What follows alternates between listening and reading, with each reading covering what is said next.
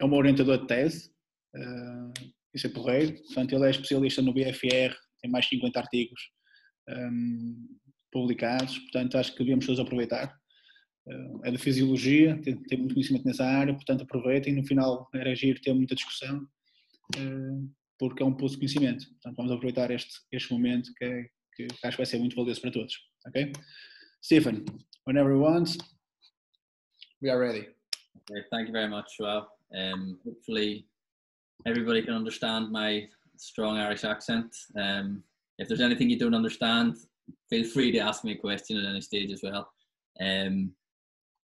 Today I'm going to just give you a sort of overview of blood flow restriction training. I'm going to sort of cover some of the stuff that we've done, including other people's work also, but to give you an idea of how we think it can be used to rehabilitate from injury.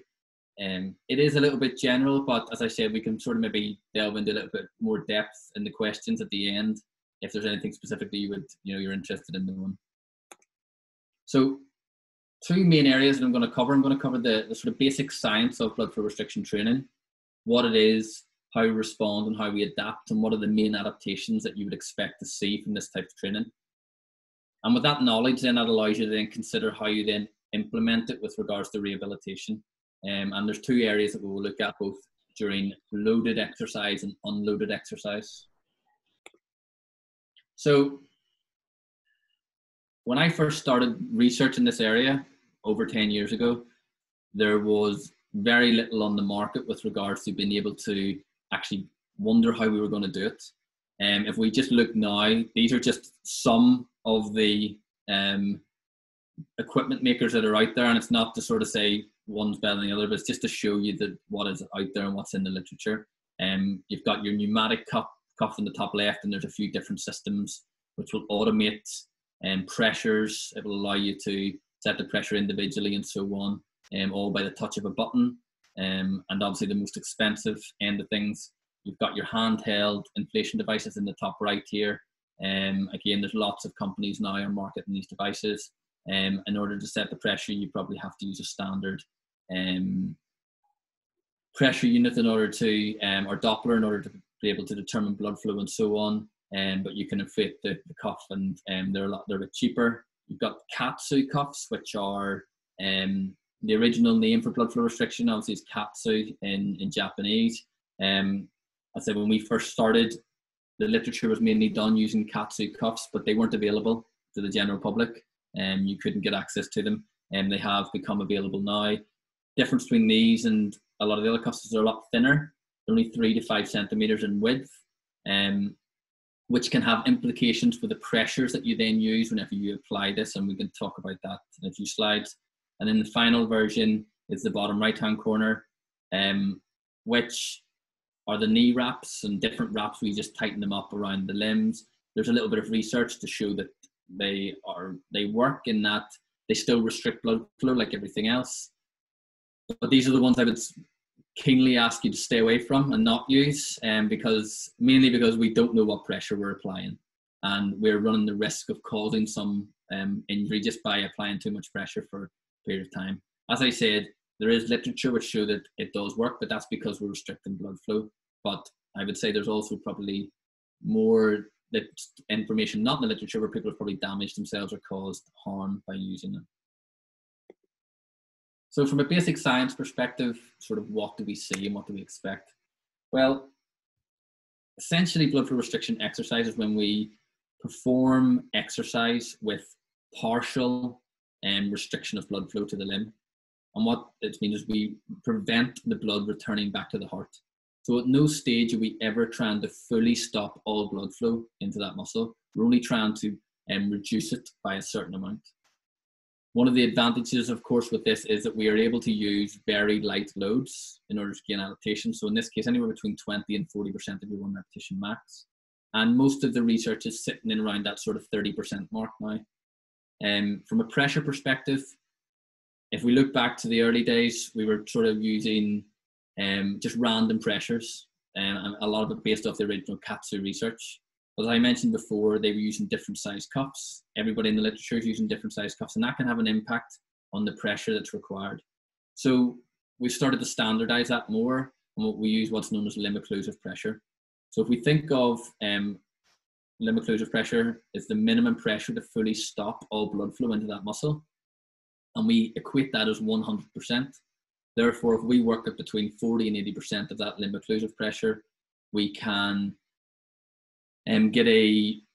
we know that there's still blood flow going into that muscle, and then we're standardizing that across the board. So if you're using one set of cuffs one day and it's 40% limb occlusive pressure, and use another set of cuffs the next time and measure at the 40%, you're working at the same intensity and same standard, just as you would if you're using the same load when we're exercising. We generally tend to restrict the blood flow continuously with no recovery and no release between sets, and this normally lasts between 5 and 10 minutes. And the reps and set schemes are normally the standard scheme, which is in the literature, which is 30 reps of the first set, 30 seconds recovery, and then 15, 15, and 15 repetitions. So a total of 75 repetitions. And actually, that's actually a very nice method to use, especially in a rehab setting, mainly because we have a situation where we maybe have someone returning from injury or surgery, and actually we don't have the ability to test their maximal strength out or so on, so we don't know what load specifically to set them at. But actually, within one session, we already know what intensity and what level that person is at. So for example, if they can get only 30 or 40 repetitions, but we know the load's too heavy, and we now have to start reducing the load in order for them to get their repetitions in. If they're able to get 75 repetitions and it was very easy, then obviously the next time they come back, we can increase the load quite a lot. So we have an ability just with that 75 rep scheme to sort of manipulate the load within one session, which is obviously going to be advantageous from a rehab setting. So how do we apply pressure? As I said, in the early days, there was no standardized pressure. And if you look in the literature, there's anywhere between 80 and 300 millimeters of mercury, which is a really wide range.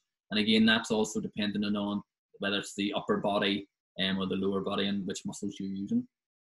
And the issues mainly were due with the cuff widths. As I mentioned, you've got Katsu cuffs, which are 3 centimeters. And then you had people who were using cuffs they had for blood pressure measuring, which was a lot wider, and they're up to 20 centimeters. So obviously that's got a big variation on what's going to happen if we're going to sort of apply the pressure. So if we apply 300 millimeters of mercury with a 3 centimeter cuff and with a 20 centimeter cuff, that's going to give a different physiological response. So the solution is to use limb occlusive pressure, which is what they use during surgery. And I say that's the minimum pressure required for complete occlusion of arterial blood flow. And essentially that is 100%. And so if we work back from that, we can then get away with using 40 to 80% as a standard, which then allows us to make sure there's blood going in, but it gives us a standardized pressure. And we can either measure this manually using the Doppler, or some of those automated systems have it already built in. They've got the technology to measure blood flow via the tourniquet systems themselves. So you can measure it with the touch of a button. So the more expensive the unit, the more measuring capability it has, and it allows you to do that. As I said, it just allows standardization across different cuff widths and different types. And also from a research perspective, we can now really properly compare different studies now, because we now can say, well, that group worked at 60% of limb occlusive pressure, and this study was also the same. Vice versa, if something was lighter or sort of higher or lower, again, it may explain different findings. Whereas when it was just an arbitrary pressure, we really couldn't understand. One thing that we have done is we have done some work, and there's a couple of other groups that have done the same. We've looked at sort of the measurement of limb occlusive pressure in different body positions. And very straightforward, simply, you can see in the bottom left here, we've got someone lying down, seated, and then standing. And if you go from the position on the left to the position on the right, as it is on my screen, hopefully, there is an increase in pressure. So from that perspective, we would generally argue that you measure the limb occlusive pressure as best you can in the position that you're going to do the exercise. Okay, so that would then have that ability to help you sort of get closer to the real true pressure. So what happens then when we apply pressure? Well, this is just a really simple figure which shows oxygenation of the muscle itself. And if we look at, this is tissue oxygenation, so measured from a NIRS device, and 0 just means it's rest, okay? So we've just standardized it so it's at rest. And we've got a dashed line, which is our normal exercise, and the solid line is blood flow restriction, okay? And if we just look at the dashed line first, in this case, it's 20% of your 1 repetition max. And you can see once you start exercising, we get a decrease in oxygenation. We get these little fluctuations, and that's just your repetitions. Once you finish the exercise, it comes back up to 0 again. We actually get a slight overshoot. That's basically because we've now got a exercise hyperemia because the muscle has got more blood flow. We then restart again, we get a decrease again, back down until we stop exercise, it comes back to normal. So that's 2 sets. The magnitude of difference between here and here and here and here is exactly the same. It's just that it hasn't been recalibrated in between. If we then look at what happens with blood flow restriction, we can see that once we inflate the cuff, we actually get a little bit of an increase. That's mainly because the pressure is shunting some blood into the area. Then we start getting a decrease until we start exercising. We get an even greater decrease here, down to about 50%. But what's important is the cuff is not released in between the exercise, and it starts to creep back up, but it never ever goes back to resting levels again. So by the time you start the second set, there's less oxygen within the muscle. Therefore, you're working in a local hypoxia. Okay, so there's local hypoxia within the muscle. Then we get this decrease again, and it's only when you release the cuff here does it return back to 0. Now that's only 2 sets. As I said, this continues on for 4 sets whenever we do normal blood flow restriction exercise.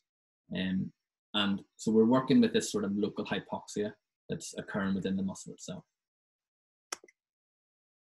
So from an adaptation perspective, what do we see? Well, the sort of main driver and the main thing that everyone was really interested in the beginning was this idea of increasing muscle mass. The inventor and Professor Sato, who invented the blood flow restriction or Katsu training, he was a bodybuilder, and his main idea was to increase muscle mass. There's a study from Takarada way back in 2000, so not very new, 20 years old now, and showing this is blood flow restriction in the black bars, high intensity exercise, which is 80% of your 1 repetition max, and low intensity exercise. This is 16 weeks, elbow flexion, so bicep curls twice a week. And you can see with the BFR, we're getting about a 20% increase in cross-sectional area as measured for MRI, which is the equivalent of what we see with high intensity training, and both are significantly greater than low intensity training. So what we tend to see is we see that muscle size increases to the same extent as heavy load training with blood flow restriction. So we can get as good a response with blood flow restriction for muscle hypertrophy. And that's been shown time and time again in the literature.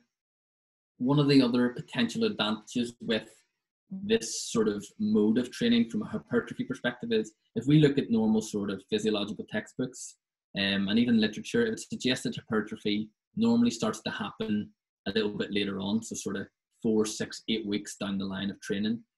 One of the things that we're able to do with blood flow restriction training is get those adaptations a little bit earlier.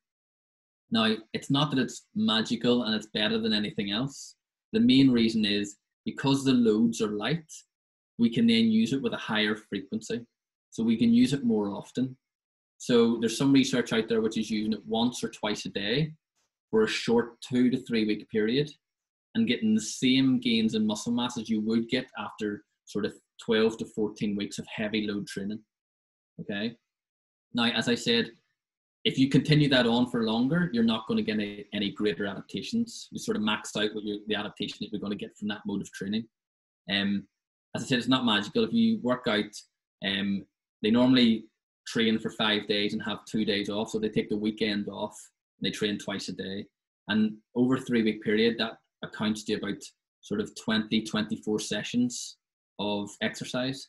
And if you consider if we train 3 times a week for 8 to 10 weeks, that's a similar number of sessions that we're doing. So it's not that it's any better, it's just that you can condense the training into a shorter period, which allows you to get that gain. So it's not that, and that's something that's used rarely. It's not used all the time, but it could work in some rehab settings if you have to get muscle mass back quickly and other factors. There's potential use there, but it really depends on the injury or who you're working with or so on, whether that's needed. most people can just go through the standard 2 or 3 weeks, 2 or 3 times a week training and get the normal adaptations that you would expect to see. Obviously, if you get a change in muscle size, you would hope and expect to get some change in muscle strength also. And again, that's been shown pretty consistently with blood flow restriction training. Again, there's an early study from Takarada again in 2002, and this is an elite rugby player. So these are well-trained individuals, and these are just sort of knee extensor torque values following low intensity control exercise versus low intensity blood flow restriction exercise. And these are just taken at different velocities on a dynamometer, so isometric right through the different speeds. And the control group had a non-significant increase, about 3% improvement, whereas we got about a 14% increase in the BFR group across the board. I said these were well-trained individuals, so that's a good change over that sort of 8-week training period. And again, strength is one of those ones that's a bit unsure how to sort of look at it from a point of view of, if you have someone who's relatively untrained, they obviously get a big increase in strength, whereas if you have someone who's trained, they get a smaller increase. But obviously there is a consistent increase in strength across the board.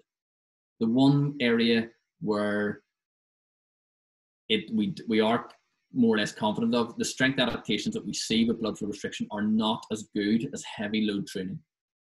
Okay, so whilst we do get stronger, they are not to the same extent as we get with heavy load training. And that's probably mainly due to a lot of the neural adaptations that you get with heavy load training that we don't see with blood flow restriction exercise.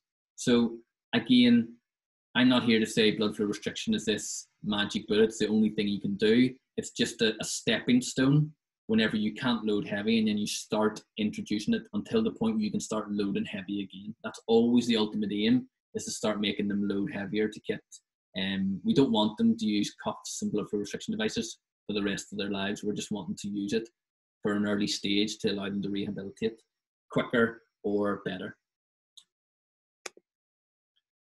One of the other areas that we're aware of from an adaptations perspective is that we also see some vascular adaptations. This is some work from my PhD a long time ago, it feels like now.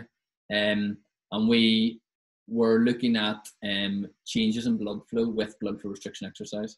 If I think back, we had a really hard time trying to convince people that this was actually happening, in the fact that the reviewers were more worried we were restricting blood flow, so how was it causing an adaptation? But if we think about a lot of things with physiology, when we restrict one thing, that's where we get the actual adaptation from. It actually drives some of the sensors and so on, and we get sort of gene responses and so on that actually upregulate things, which then create adaptations. And our work was we did this in a range of studies, and we looked at different training in the plantar flexors, and we got an increase in post-occlusive blood flow after exercise, which was an indication of changes within the number of capillaries.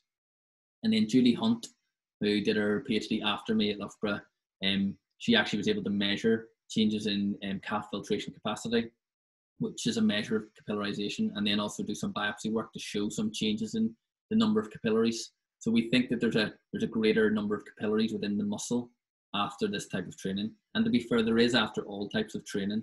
It just depends whether or not, if you get an increase in muscle mass, it normally increases to a greater extent compared to the number of capillaries. So therefore it looks like you're decreasing, but you're not necessarily. Julie also demonstrated that the artery of the, in this case of the elbow flexor, actually increased in size also. So the diameter of the artery also increased with this type of training.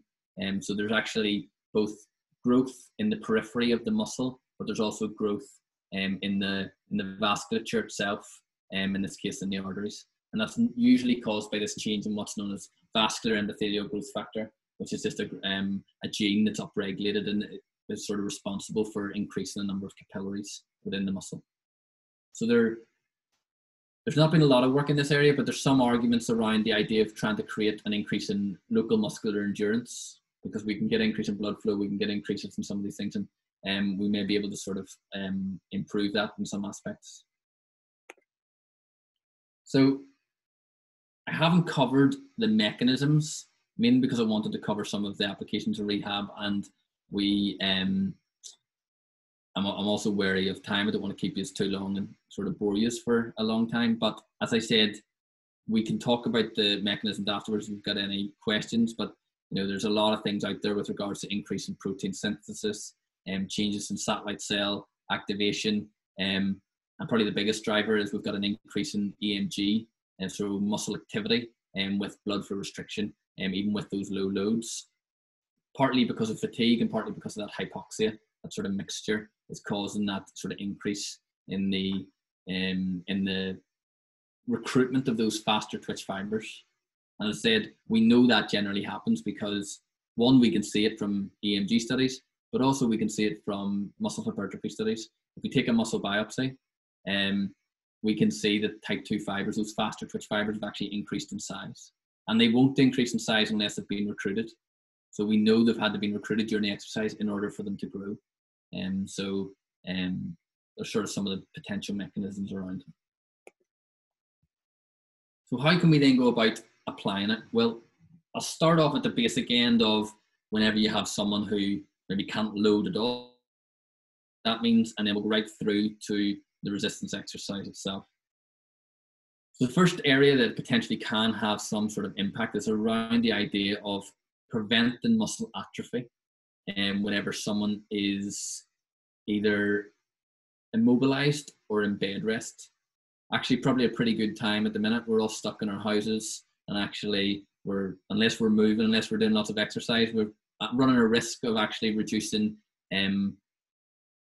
our muscle mass. And obviously those people who are unfortunately in hospital with COVID-19, they maybe have a big risk of obviously losing lots of muscle mass when they're in bed in ICU and so on. So this is a study from Takarada in 2000. This is actually an ACL study. This is a group of patients who had ACL surgery, but they then put them in bed for 14 days in hospital. So this is a really bad ACL study, and that's not what we would do nowadays. But we'll treat it as an immobilization study or a bed rest study more so. And all they did was they put them in bed, and they had their operation, had their MRI, and then they had 10 days of blood flow restriction or control, and then they had another scan. And you can see here in a 24-hour period, they had the breakfast. They then had their first bout of blood flow restriction, which was passive, so no exercise, just the cuff applied, lunch, and then another bout later on in the afternoon. And the protocol was essentially they inflated the pressure, 3 minutes of rest, 5 minutes on, 3 minutes rest, repeated 5 times. Okay, and essentially what that was a pressure that equated to 100% of your limb occlusive pressure. Okay, so this stage we're talking about fully restricting blood flow completely and then releasing it for a period of time afterwards. And it's essentially very similar to another similar protocol, which is ischemic preconditioning, which people would use for other health factors and also sport and performance. So it's full occlusion and then release repeated for a number of cycles, twice a day. And you can see here in the control group, they lost anywhere between 10 and 20% of muscle mass as measured by MRI. But if we then look at the experimental group, they attenuated that loss by about half. So they lost less than half of the muscle mass in that sort of 10-day period. So obviously there's some potential benefit there. There was a few follow-up studies in that. Krubata, a couple of studies in an Australian journal who looked at immobilization of the limb itself, and they were able to demonstrate again that this potentially had some benefit around preventing some of the strength losses that you would see during a sort of 5-10 day immobilization period. The only thing I would say about this is it hasn't really been looked at in a great deal since. And that's always a little bit of a worry in that if this is so good, why is it not? We've done some research in intensive care patients, and it wasn't really that strong. There's a study out of a Brazilian group who have done something similar, but they've used passive exercise. So they had the physiotherapists moving the patients who are in intensive care, and they've moved their limbs around whilst having the cuffs applied. So, and they have shown some good benefits of that. So there is this potential of if you obviously add the exercise, you get a bit more than just the passive on its own. But there's some potential there, but we just haven't seen enough to fully say it's useful. But if we can obviously stop some loss, that's going to be beneficial. One of the ways that we then potentially could do this, if we had the cuff on but without having to then physically do exercise, so if someone couldn't, is obviously use neuromuscular electrical stimulation. And there's been a number of studies now looking at this. Study by Natsumi, another study by Gorgi et al. And in this case, they looked at neuromuscular electrical stim with neuromuscular stim and blood flow restriction. And again, at very low intensity. So the intensity of stimulation equated to about 5 to 10% of your maximal voluntary contraction. So very, very low. And in this case, it was 23 minutes twice a day for 2 weeks. And you can see we had nearly a 4% increase in muscle thickness and up to a 14% increase in strength, depending on the sort of different measures of strength itself. And as I said, the Gorgi study, they found something very similar. And they also found some benefits in, again, some blood flow adaptations also. So we potentially can get some really good gains with just the stimulation on its own, which kind of makes sense because we're stimulating the muscle. We're just taking the brain out of the factor and we're actually stimulating the muscle with the cuff on. So we're expecting to see that. And we've done some sort of case study work and pilot work with some Premier League football teams who again have basically saying that they're able to see maybe full attenuation of muscle mass loss in those early stages with this protocol. But there's early days in this. There's a lot of research still to be done. I have a PhD student at the minute, Mr. Paul Head, who's doing some work in this area. And one of the things obviously with this is there isn't enough volume of work to be able to give us an idea of how we apply pressure, just like we have with the normal blood flow. So we don't really know what are the guidelines for this type of work in comparison to normal resistance exercise. We assume they'll be the same, but we don't know. So we have to sort of research it to have a look. And one of Paul's studies, it's in review, hopefully it's been accepted soon, looked at a range of, he did a neuromuscular stim protocol, and it was like 4 sets of 10 stimulations. And then we looked at that alongside different percentages of blood flow restriction. So 40, 60 and 80% of your limb occlusive pressure. We looked at the change in the force applied from the stimulation itself, which declined to a similar standard to the figure you see on your screen. And then this is just maximal voluntary contractions immediately after the exercise as well. And you can see as we apply more pressure, we get a greater fatigue rate at the end. And this 80% is greater than the 40 and 60%. And so if we go with the idea being that the more fatigue we cause, the greater the adaptation, which is some of the work that's out there, we would be looking toward this 80% limb occlusive pressure with our stimulation. Paul's now following that up at the minute, and he's doing a training study, and he's actually comparing the 40% limb occlusive pressure and the 80% limb occlusive pressure to try and get an understanding of whether or not the adaptations itself. And it's not fully finished yet, but some preliminary data is suggesting that there maybe isn't as much of a difference from an adaptation between the 40 and 80%. So we might not need to go to this great level of fatigue. But as I said, it hasn't fully finished, so I can't 100% say that's for sure. But I'll say when we get that data, we'll put it out there. But certainly, we're still working on that 40 to 80% limb occlusive pressure range that we do with our normal resistance exercise. Another certainly for me, this is a really interesting one in that this is just aerobic exercise or blood flow restriction. And there's lots of work being done on this. There's some really good work being done by Danny Christensen in Copenhagen. Some recent papers he's brought out are really, really good. Look at some of the mechanisms and so on. But this is again been around for 14 years or so. This study by Abbey in Journal of Applied Physiology, and essentially all they have is patients who are individuals who are walking twice a day, 6 days a week for 3 weeks, and 5 sets of 2 minutes, really low intensity walking with 1 minute recoveries. And the reason why it's really interesting is they're able to increase muscle mass up to 7% and also increase strength up to 10%. Now, nobody's really doing aerobic exercise and seeing those adaptations. You'd expect to see cardiovascular adaptations, changes to performance, VO2 max, other things like that, but not the changes in muscle size and muscle strength. So this is it's certainly interesting in that regard. What I would say with this is the more well-trained someone is, I would say the less possibility you're going to get some of these adaptations occurring. But certainly in an early stage rehab, it would certainly allow you to get some adaptations If some people don't like doing resistance exercise, you know, you might want to try and get them to do something different. They also might need some cardiovascular adaptations. I said we do see changes in VO2 max with this. We do see other performance changes, so you know it can be used in that regard. And just like normal resistance exercise, you know, you're doing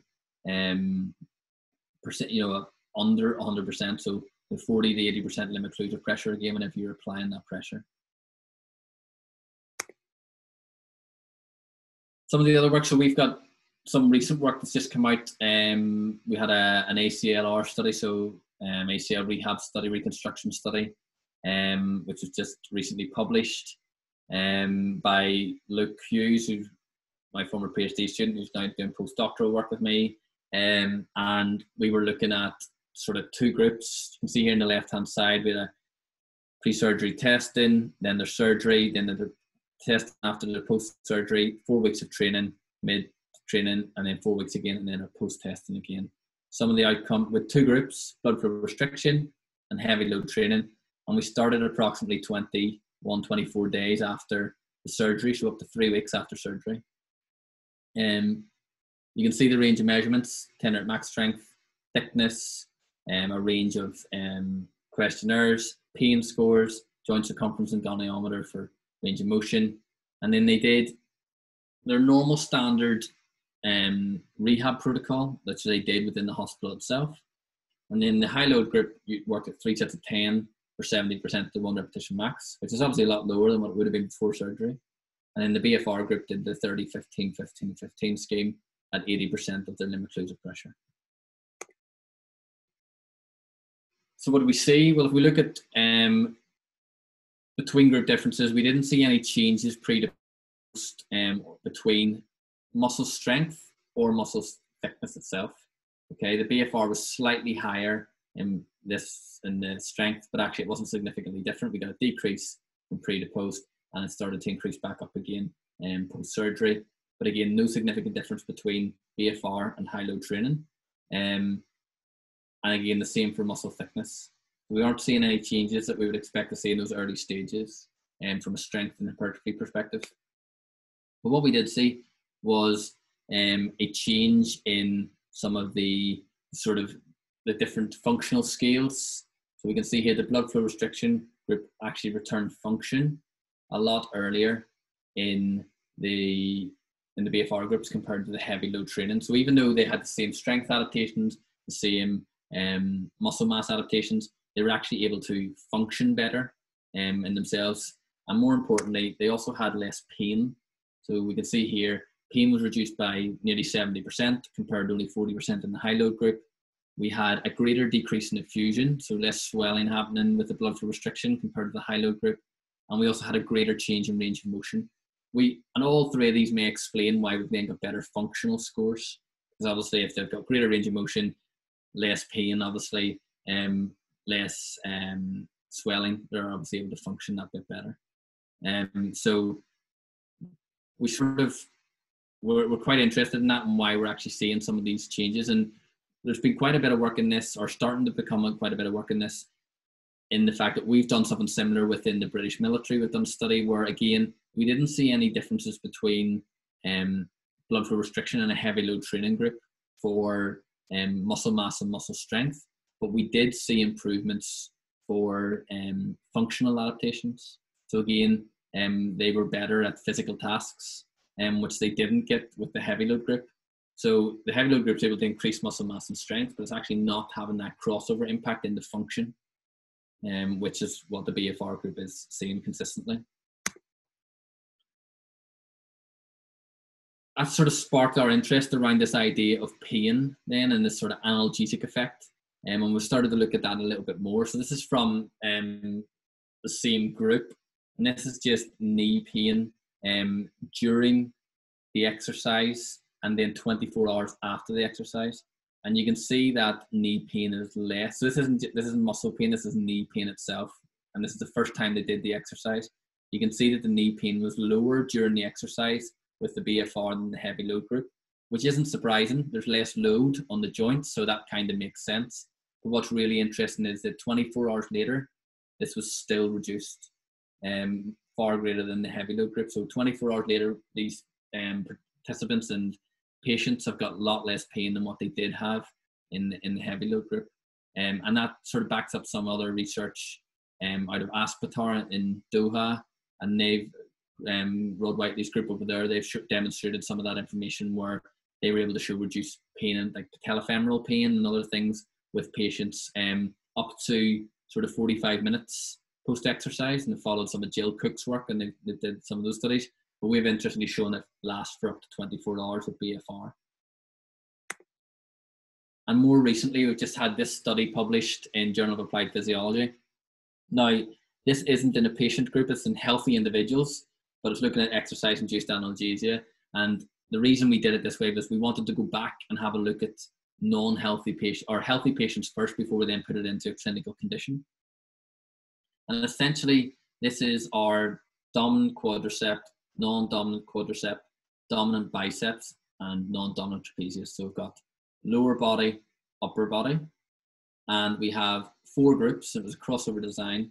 We have our low load resistance exercise, blood flow restriction at 80% limb occlusive pressure, blood flow restriction at 80%, and then a heavy load training group.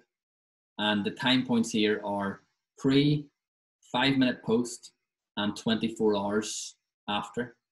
Okay.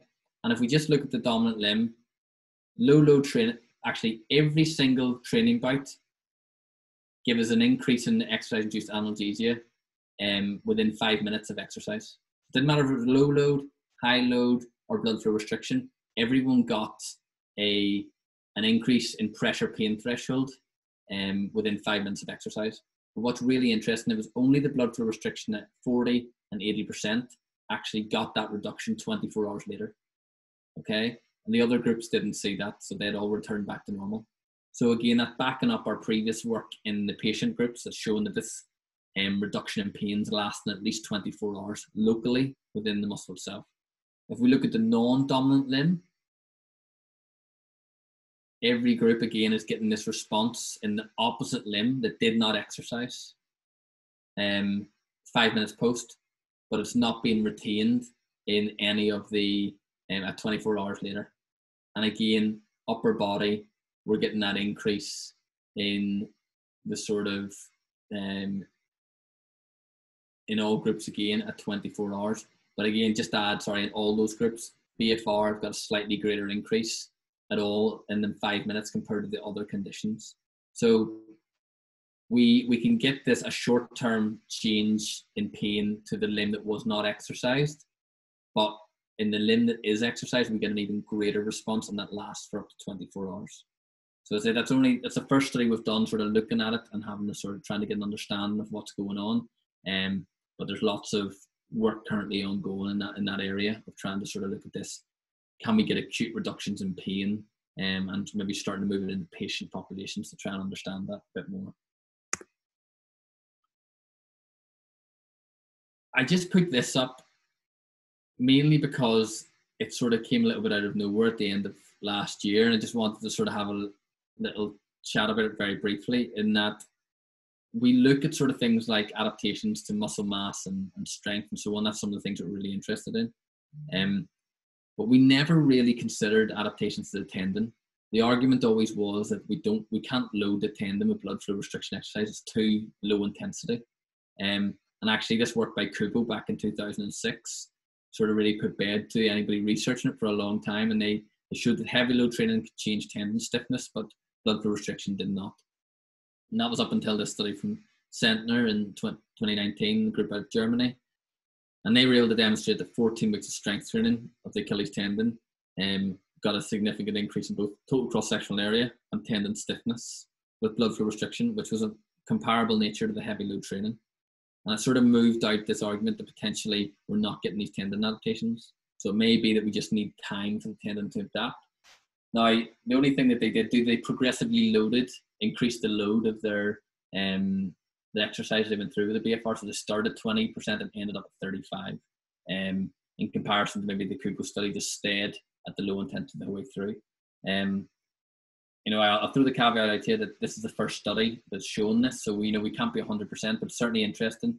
And then there's a recent series of case studies that's just come out in individuals with tendinopathies. And I'm trying to remember where from one of the Danish groups, and it's literally just out the last couple of days, and they've shown again some really interesting case study work around BFR and tendon adaptations. So there's certainly potential there. I can't say 100%, but there is some potential improvements over the tendon. Okay, so last couple then before we finish off, and if there's any questions. These are just some of the programming recommendations that we've now done.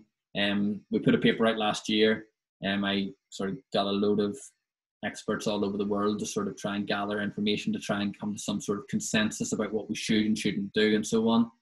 And these are just some of them. So this is blood flow restriction with resistance exercise. Been through the frequency that we should use, 2 to 3 times a week. If we're going to train for more than 3 weeks, once or twice per day if we're only training for a short period of time. Load anywhere between 20 to 40%, and restriction time up to sort of 10 minutes. We don't want to go for longer than 10 minutes, and you can release the cuff. You can do more than one exercise, by the way, as well. We just release the cuff, make sure there's reperfusion, and then reinflate after 2 or 3 minutes. 2 to 4 sets of exercise, 75 repetitions at 40 to 80% of arterial occlusive pressure, rest 30 to 60 seconds. There's a little bit of evidence that intermittent restriction may work, but probably more people who are untrained, who just can't withstand the pain, but they just get a stimulus. So, but you would generally use continuous, and sort of, we would suggest to the rep scheme is completed, that 75 rep scheme. There's a little bit of work around restriction exercise to failure, but I would just argue that you have a greater risk of causing muscle damage and other things as well. So I would probably tend to stay closer to the 75 rep scheme and not push to failure in the early stages, especially with someone who's untrained or hasn't got any training history or experience. From a aerobic exercise, 2 to 3 times a week. Intensity wise, it's less than 50% of your VO2 max or heart rate reserve. We can go a bit longer, up to about 20 minutes. Continuous intervals, again, 40 to 80% of limb occlusive pressure. One thing I would say is people really struggle at those higher pressures for long periods of time with aerobic exercise. So you might need to lower the pressure down there to about 60% for some people. And again, exercise mode, cycling or walking, and that's only because that's where all the research has been done. But this can be done with rowing, any aerobic exercise you can consider, you can do it with. But just think about it smartly and wisely about why it is you're actually using it. Thank you. Okay, Stephen, thank you very much for the presentation. It was brilliant. Are you ready for some questions now? Yeah, sure. Okay, so I will ask people to speak with you to be a little bit more interactive. So, João, do you want to step in? Again, yeah. For Stephen, thank you very much for your talk. It was very interesting. Can you hear me? Yes, I can hear you, yes. Okay. So I posted a few questions too, but you kind of went on and answered me. The first one was in terms of methodology. What do you use in terms of continuous or intermittent usage of the BFR? Because I'm not sure if there's any specific guideline when it comes to the resting time, for example. Do you keep the cuffs on during resting time, or you don't? What kind of what do you think? Yeah, so everything we've ever done has always kept the pressure on throughout. If you look back to that slide I showed at the beginning with the oxygenation, the risk is if you don't keep the pressure on, you return back to rest, and it's just like any normal resistance exercise, and therefore you end up sort of just training at a low load. Now, one thing we know is that low load training to failure leads to the similar adaptations to blood flow restriction and heavy load training from a muscle mass perspective again. But the issue becomes you have to do a lot more repetitions. So essentially all blood flow restrictions allowing you to do is get to failure a lot quicker. And you fatigue the muscle quicker and therefore create that adaptation. As I said, there are 1 or 2 studies which have shown that intermittent, so releasing the cuff in between for 30 seconds and then reinflating, does actually work. But I think it probably in those studies they're probably less trained individuals, and therefore it's closer to their failure at 75 repetitions anyway, and that's why you're getting that adaptation. I can't say for sure that's a reason, but most of the research uses continuous restriction, and then you only release the cuff after the last set. So, if you're doing that 75 repetition scheme and you do, say, 1.5 seconds eccentric, 1.5 seconds concentric, that takes about, and 30 seconds rest in between, that takes about 6.5 minutes. So you don't even, depend on what happens. It's normally quicker because people start doing the exercise at a rapid rate because they want it over with quicker because it feels sore. So we would tell you haven't got the cuff on for that long in general. Okay, sounds good. Thank you. And João, do you mind if I continue? No. Because I wrote another one. You may, but I may have misunderstood. You told that when it comes to BFR training, you can increase the frequency of training, but I've seen a few. I'm not really sure. I think you published one of those. When it comes to delayed onset muscle soreness, yeah, where does the BFR stays between high intensity, low intensity, and especially when it comes to rehab, because I think you'd agree that when it comes to performance, maybe BFR is not the main tool in our box, but when it comes to rehab, and mainly in the first few phases on rehab, when it comes and in this last part, you told us that it doesn't give you that much of soreness, the BFR training, but where do we stand there? Do you have any? Yeah, so it's a bit of a mixed bag with regards to what we see. So if we look at the studies that have directly looked at muscle damage following blood flow restriction, the majority have shown they don't see muscle damage to the same extent as what you would during eccentric contractions for the first time. Now, there have been one or two, there's been a recent study by Vissing who have shown that there is some muscle damage acutely, and they did see it. It's hard to get your head around why that is. Now, I would suggest it's probably because of the individuals who are used. If you have someone who's trained, you get the repeated bout effect, and that reduces muscle damage quite quickly. So in those individuals, if they're used in a muscle damage study, well, then you're not going to see any damage. Anecdotally, if you speak to people, some people get sore after it and some people don't the first time they've done it. So there clearly is something happening there. There is the high frequency research. Again, it's mainly been done by the Danish groups. They have demonstrated damage with high frequency work. Again, there was a study which I think they did 2 weeks of high frequency training once or twice a day, and then they had a period of rest, and then they came back to the same training protocol. And what they demonstrated was damage got worse every day. And then, but when they came back 2 weeks later and they did the same protocol, they had no damage because of the repeated bout effect. So I think it's like everything, you need to be smart about how you apply things. And if you have someone who's never trained before, has no history of anything, whether that's blood flow restriction or any training, well, then you don't make them train twice a day immediately. You ease them into it gradually. So there, you obviously we're restricting blood flow to someone's limb, so we have to do it correctly and we have to take care. And some people, everyone's going to respond very differently depending on who they are, but I think it's about programming correctly and making sure you give enough recovery in those early stages. You've obviously got time in your hand from a rehabilitation perspective, and there's no need to push people too far that they're going to have cause damage. But I can go, if I haven't done exercise in a while and I go for a run, I get sore the next day. But when I go again the next day, it gets easier and easier. So we always get damage when we've done something that's unaccustomed and we're not used to. We just have to program it correctly and start to introduce it gradually rather than just straight in.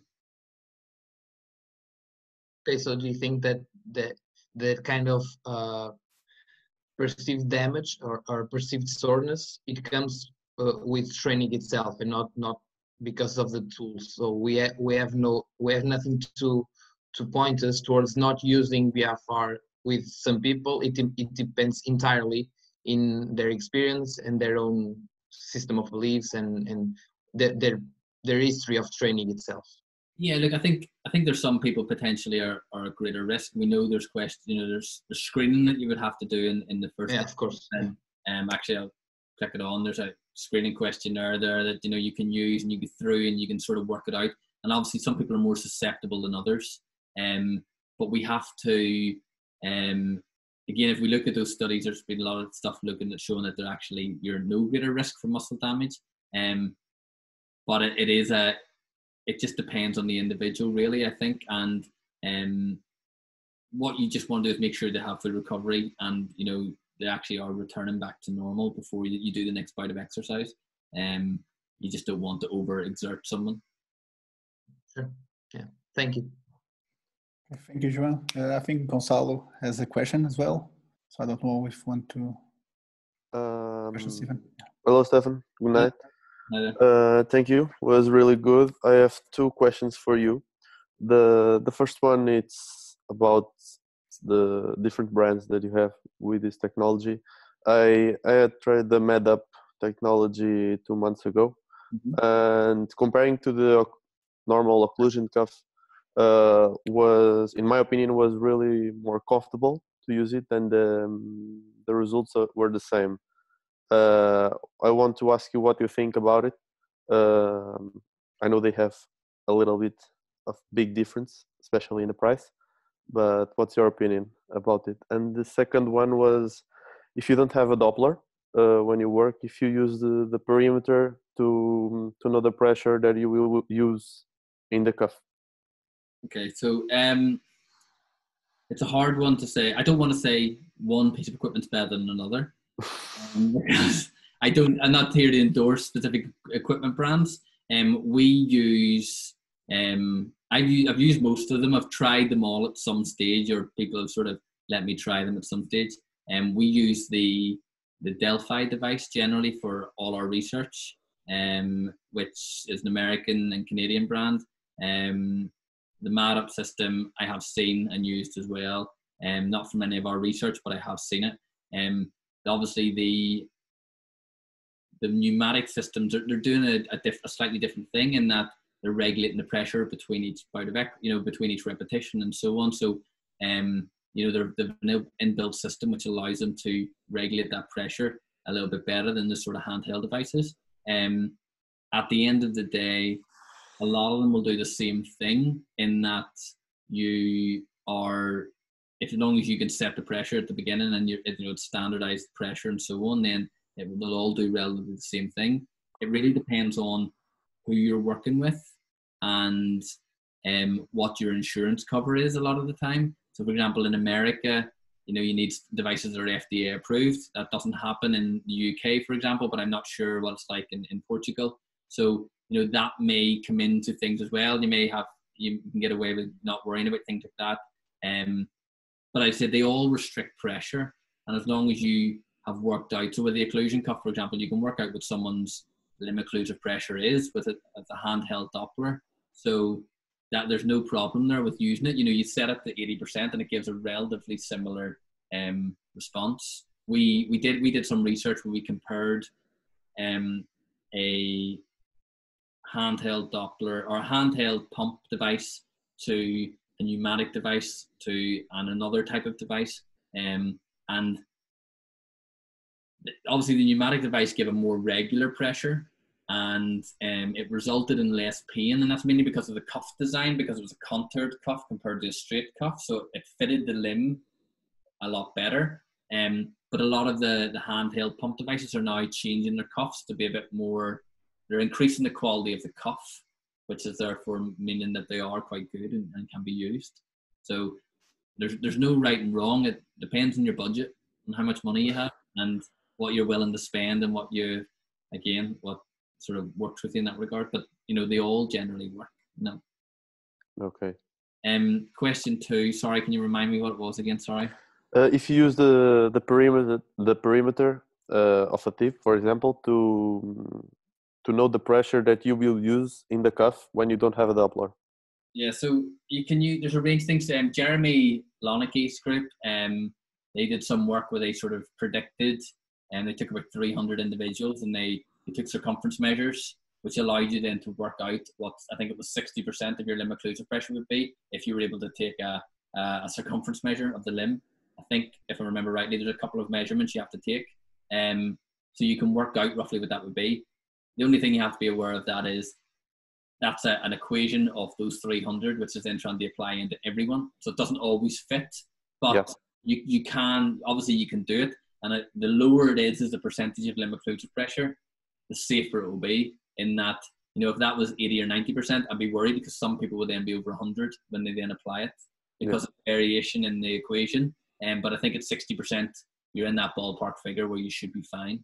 And you can always take 5 or 10% off the pressure to make sure it's okay, and then build it up if you want. Okay, thank you. No problem. Thank you, Gonçalo. Andre, you want to make your questions?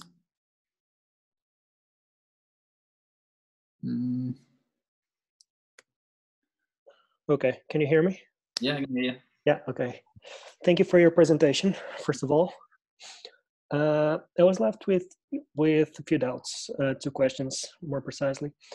The first one is if there are any guidelines on how many exercises per session per muscle group should be performed with BFR, and or at least if there is any maximum number of exercises which are recommended to be performed with BFR.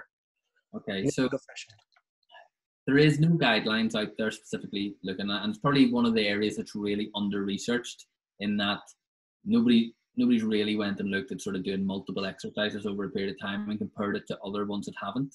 In the real world, that's different though. You know, I am aware of plenty of people who are doing multiple exercises each session in BFR. There are a couple of studies which have done full body blood flow restriction, i.e. they've worked every muscle group, not all at the same time, but they've worked every muscle group and done exercises to make it work. What's really interesting, and I would really be honest with you, I'd strip it right back, in the fact that if our ACL study that we did 1 exercise, we did leg press for the whole time period, and we got those adaptations. Could we have got more if we did more exercises? Maybe. You know, it's hard to know. But if you look at nearly all the research, they've all done 1 exercise. So all those changes in muscle mass that you read about, all those changes in strength that you read about, is normally with 1 exercise over, you know, 3 to 12 weeks. That, you know, there's not multiple exercises. Now, I understand when you have a patient in front of you, you might have to, a certain period of time you have with them, and they maybe want to fill that up and do more exercises and so on. I don't know if there's a need. I would probably go 1 or 2 exercises maximum. Again, it also depends on the exercise you choose. So for example, the leg, if we choose something like a leg press, that's working a lot of muscle mass. It's working the quadriceps, it's working the glutes, it's working the hamstrings, everything's being worked. If you are more isolated and you do something like a straight leg raise, or you do a knee extensor or one, then you might have to work other muscle groups. You might have to do more exercises in order to get a full sort of adaptation across the whole limb. So I think it really depends on maybe what the injury is and what the desired outcome that you're trying to achieve is. But I don't really think, if you're using a multi-joint exercise, I think you can get away with using 1. And if you want to use more than 1, I would, you know, maybe 2 maximum, but there's no need to be doing blood flow restriction for 5 or 6 exercises in a session. I just don't really see any added benefit of it. Okay. And João, can I ask one more question? Yeah, you can. What's your opinion on using blood flow restriction on exercises like squats, split squats, and those kind of exercises, instead of using it in machine-based exercises? Yeah, so we have some work which we haven't published yet, but we have, it's been sitting on my desk for quite a while, so I'm hoping to get it published and out soon. We actually looked at squat exercise, and we were actually looking more at the biomechanics of it, because one of the questions I always had was, we might be able to get this increase in strength, we might be able to get this increase in muscle mass, but what if it changes the way we do the exercise itself? You know, so we're in that free weight type exercise, and actually it changes our motor patterns, and therefore that could lead to problems if we're doing it incorrectly because of fatigue and other things. But we actually didn't find that was the case. We found it was fine. No, it was the same as heavy load training. There was no difference in patterns. So there wasn't a great change in how things, how people moved when they did it. But obviously, the only thing you have to be, you can do blood flow restriction with any type of exercise. You know, split squats, squats, normal squats, anything like that works. I have no doubt about it. The exercise doesn't matter. I think the thing you just have to be wary of is the more complex the exercise becomes, the more risk that you have of injuring yourself because of fatigue that happens with blood flow restriction. So if you imagine you've got two limbs restricted with blood flow, you've got, you can see in the background, I've got a squat rack here, you've got a squat rack, and you've got your bar on your back, you start squatting and you're fatigued and you're tired and you can't drop the bar or whatever, depending on what you're doing, you then have a risk. So you maybe need people to spot you, depending on, so it really depends on just who's around. From a safety perspective, I think is the biggest issue, but certainly there's people who can squat with it. There's people who do dumbbell exercise with it. There's no problem with any of that. It's just a matter of making sure whoever's doing it and where you're doing it is safe for that individual. All right. Okay. Thank you. Thanks, Ron. Yeah, thank you, Andre. I have some pair of questions as well. And after, I think João has some questions, further questions. So my first one is, what do you think about the individual perception of the occlusion to set the occlusion to train? So do you understand? Yeah, no, so sorry, can you just, what do you mean individual perception? Like a rate perceived exertion, but about the occlusion sensation or perception.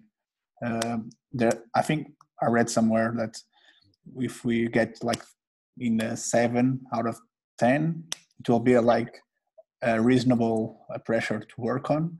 But sincerely, I don't know about that validity of the methodology when you don't have, of course, a Doppler. Yeah, so the 7 out of 10 scheme is related a lot to the knee wrap research and how they apply their pressure. Now, I have a little bit of an issue with it in that they're elasticated wraps. So when you go, for example, if I were to put a knee wrap on your arm now, Joao, and I was to squeeze it to 10, okay, and I was to put it to 10, and you said that's 10 out of 10, because it's elasticated, I can still pull it some more. Mm-hmm. So 10 is not quite 10. There's always more give there. And I think Jeremy's Lanike's group recently did some more work where actually they showed that the sort of 7 out of 10, there's a real variation. Some people, when they think they're at 7, are actually at 4 and so on, and they're not quite where they think they should be. So with that side of things, when you're applying it from a knee wrap perspective, I just don't agree with it. I think there's cheap enough tools on the market that we can actually do things and we can apply pressure correctly and so on. When we then talk about how they feel during exercise itself, so you've got reps in reserve and so on, I think it's tricky because you got that 75 rep scheme and we sort of never quite know how far people are. It's different to reps, you know, sort of doing 8 to 10 reps and so on. One of the things that we noticed from our pain study that we recently did, we did some moderation analysis afterwards, and what we found was that the greater the muscle discomfort, the greater the reduction in pain. So we found that if you felt it really sore within your muscle during exercise, you had a greater reduction in pain 24 hours after. Conditioning pain ventilation. So in some aspects, you want to have that, but it's localized and it disappears as soon as you release the cuff. But it's them working hard in that regard. So you are not a fan of flossing. Yeah. Okay. I think João has another question. So João, whenever you want. Yeah, thank you. Just a final one, I promise. So I've seen some people, and I've seen it both ways, both advocating only the placement of the cuff on the origin of for example, the lower limb. But I've also seen, and this kind of makes sense to me, some research when it comes to using the cuff a little more distal, and that you can also get some adaptations proximally to the cuff. What do you think about both questions? Do you think it's feasible to use the cuff a little more distal? For example, by target for when you want to target, for example, the gastrocnemius in the case of rehab on the gastrocnemius or the soleus. What do you think? Yeah, so I'll let you into a little confession. When we did our research originally on the plantar flexors, I had the cuff a little bit lower. It was still above the knee. So I've seen pictures online where people have it below the knee, and do not do that, because you've got peroneal nerve and you cause nerve damage, drop foot, and lots of issues can potentially happen there. So okay. I've done that. So it's good that you advise me not to do. Definitely don't do that. Definitely don't. And to be honest with you, if I went back and did the research again on the calf, I would always place it at the proximal end of the limb. And the reason being is, whether it's your arm or whether it's the top of your leg, it's the fattiest part. There's more muscle mass there, and therefore there's less risk of damaging any nerves. If you think about it, just if I apply the pressure here, remember it's still 80% or 60%, and if it was here, if it was down further down my arm, it would still be that percentage, but it would be lower because there's less circumference. So the whole limb then gets deoxygenated. So actually, it doesn't matter if it's high up. It should be high up because of that sort of less risk. But it also then, it still means that the calf, in that case, or the forearm, whatever it is, they would still be deoxygenated, so it would still work exactly the same. So high up all times, always proximal end of the limb. With regards to adaptations above the cuff, it's an interesting one, and it's something that always sort of people are always really interested in. So it's twofold. So essentially, there are adaptations that occur above the cuff, right? But it depends on the exercise that you choose.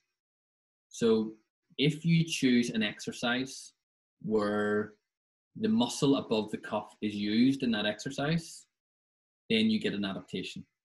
Okay, so if we think of a bench press, the cuffs are at the top of my arm. My triceps pre-fatigue, they get tired. Therefore, the chest has to take over. So there's more work being done by the chest because of fatigue happening within the triceps. If you think about a leg press or a squat, the hamstrings and quadriceps fatigue. The glutes then have to do more work in order for the exercise to continue, and therefore the adaptation occurs within the glutes. And there's evidence that both chest, back, glutes all get bigger depending on the exercise that's chosen.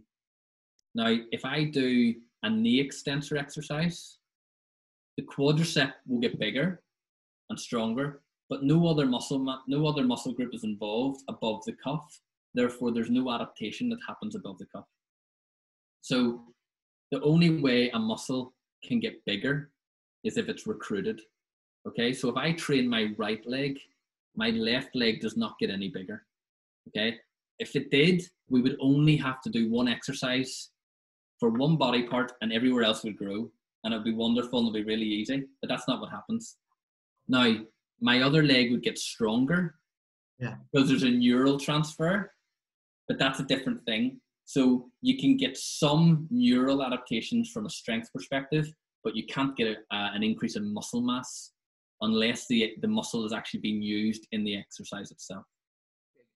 May I keep going on this question? Because that's interesting. It's plausible that some cross education, some cross training may go to the other limb, but being plausible, do we have any research on that, or is it just the fact that if you go to failure on this leg, whether it's due to BFR or it isn't? I know that with BFR we have to do less repetitions. Okay, that's a good point.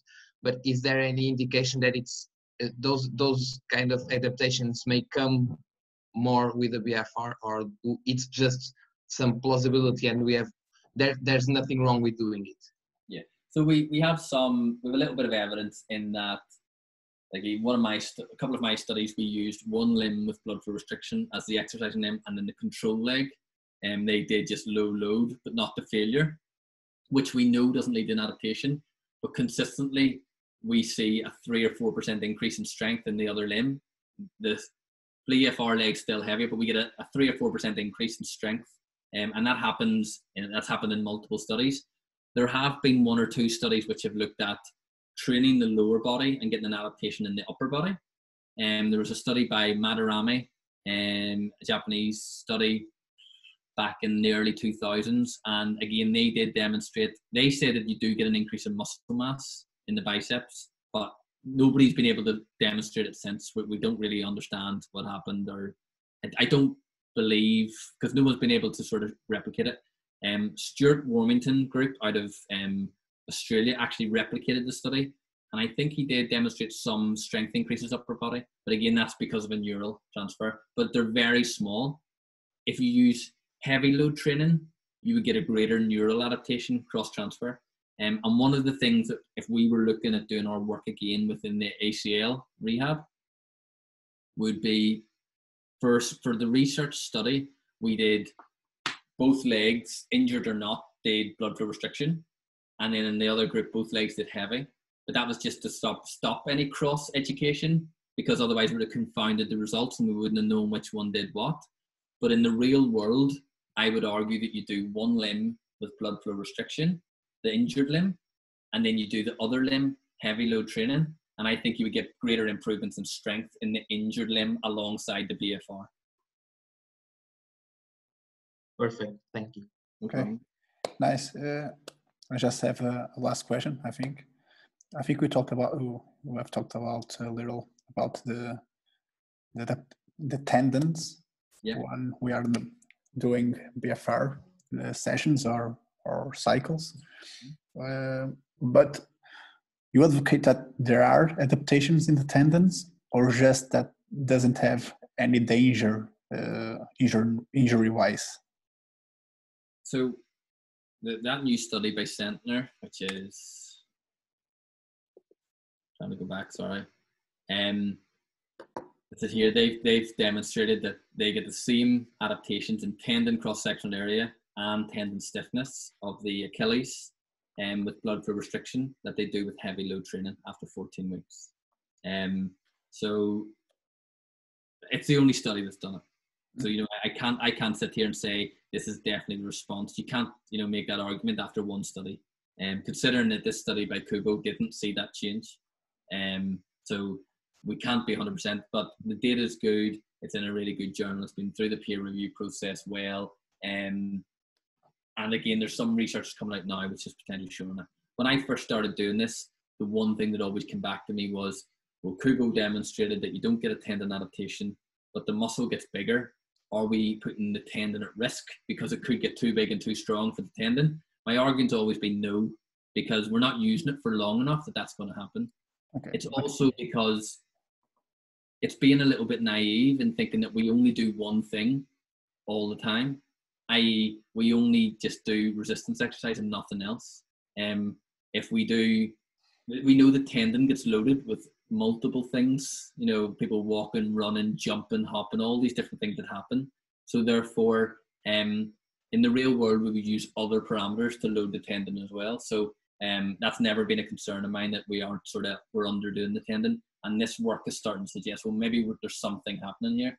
I think what happens is we don't normally, it depends on the injury, but you wouldn't even need necessarily to have blood flow restriction for 14 weeks solid without introducing something else. So the argument always becomes, so what and who cares? Do you know what I mean? This is a really nice study that it gives us a really good physiological understanding, but actually in the real world, very rarely do we use it for this long. Mm-hmm. So therefore, the tendon's always going to get an adaptation because you transfer into heavier load training, and we get the adaptation there anyway. So, like you said, you don't use BFR as a methodology for a prolonged time, right? The goal is to step in the heavy load training. Okay, I think that's the message. Yeah, and there's a study that just came out today that I literally just seen that came up on my Twitter account before I came on here. And again, it was one of the Danish groups again, and they did a heavy load training group the whole way through, and then they had a heavy load training group for say 3 weeks, and then they intermittently used blood flow restriction for a few weeks, and then back to heavy load. So they almost deloaded with blood flow restriction. And what they were able to show was that that group was still able to maintain muscle mass and cross-sectional area of the type 2 fibers to the same extent as heavy load on its own. So where you can potentially use blood flow restriction is also with a deload. So you can start to deload the stress and then actually, but you're still maintaining mass and strength alongside it. But all day long, heavy load training gives you the most adaptations and what you're actually trying to always do. I think that's the main message we have to deliver to everyone. João, do you want to ask? Just a quick fire question. Brad Schoenfeld, I think, posted today or yesterday a new study, a new article on BFR. Have you seen it? And if you have, what do you think of it? I wasn't able to read it yet. I haven't read it yet. I seen it come out. Is it around the bodybuilding? I think it was on the physique athlete. I wasn't able to read the abstract yet. Also, I seen it come out. I just haven't had a chance to look at it yet. So I'm not 100% on what to sort of looked at. And I think it's a theoretical one of how it could be used. But I'm sure there'll be good information in it. But I just haven't had a chance to read it yet. Thank you. Okay, I think we don't have any more questions. So, Stephen, was a big pleasure. I think it was a brilliant presentation. Everybody now has a clear idea what is BFR and how to use it, especially in our context of rehabilitation. So we are very thankful for that. So hopefully we'll see you again. And if you need anything, just say, okay? Thank you very much. Thank you, Stephen. Thank you, everybody. Bye.